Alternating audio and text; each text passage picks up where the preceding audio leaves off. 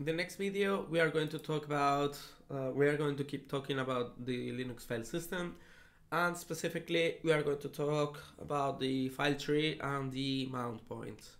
Okay, so which are the goals of this video? We are going to learn about the file tree a bit. We will go deeper into it later on in the next video, but I want to show you some stuff so you understand what are mount points, otherwise you're not going to be able to understand it.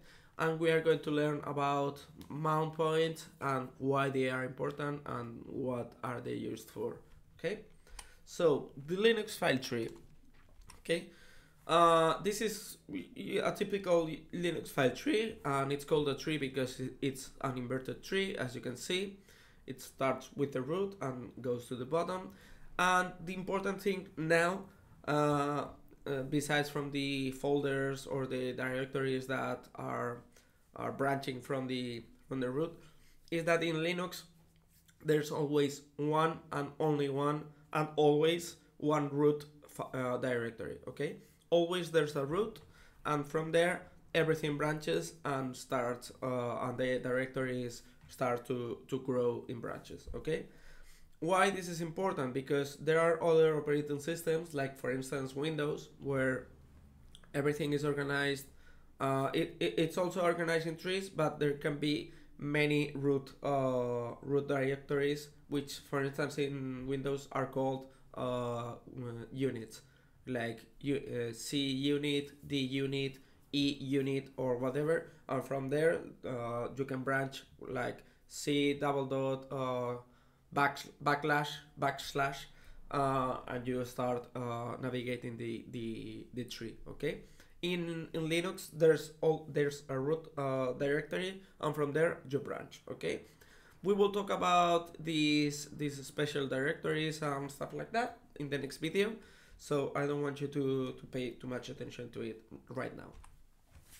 And from there we will talk about mount points. Okay, each file system in Linux needs to be mounted somewhere. Okay, that somewhere is the mount point where that file system is attached to the root folder. Okay, in any level of the tree.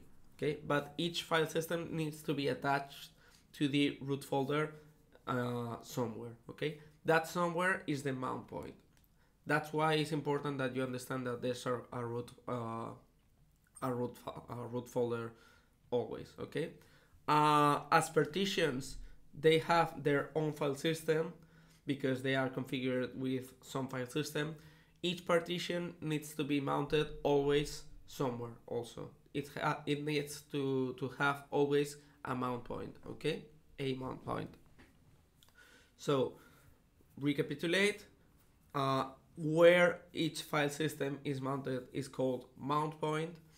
Partitions need to be mounted always, and mount points are super important because it's where the file system is going to start branching its own file tree. Okay, so let's see it in a working example, because otherwise you're not going to understand it.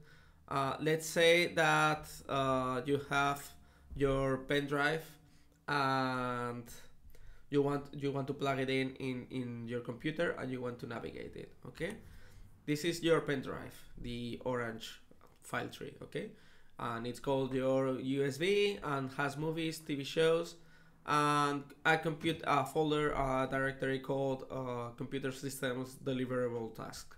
Okay, so you want to navigate it, you want to access your files. When you connect it to Linux, you're not going to be able to access it because, as I was saying, you have to mount it. You have to define a mount point for it. Otherwise, it's going to be a file system floating somewhere. But as it's not mounted in your file tree, you cannot access it. Okay. So how do you mount it?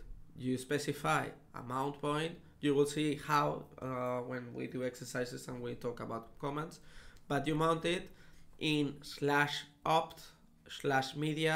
/ my USB. Okay, so the mount point is this one. Okay, you mounted your USB drive in media so you can access it.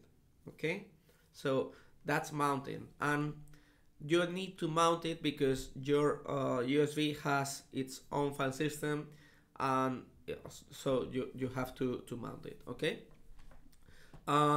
these special folders may have also different partitions, maybe in different partitions, so they have to be mounted also, and anything that has its own file system needs to be mounted.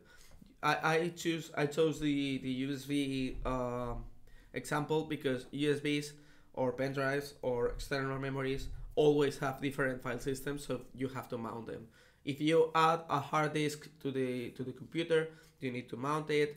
If you add a pen drive, a flash card, anything external about the storage that has another file system, even though if it's the same as the one being used by the operating system, it's going to be another one because it's the same format, but it's not the same file system. Okay, so you have to mount everything. Okay, take that in care. Take care with that. Sorry, because you can forget to mount something and it's not going to work, and you're not going to be able to access it. Okay, so about the goals of the video, we are going to recapitulate. We talked about a bit only about the file tree. We will go deeper into it in the next video, and we learned about mount points, what they are used for, and why they are important.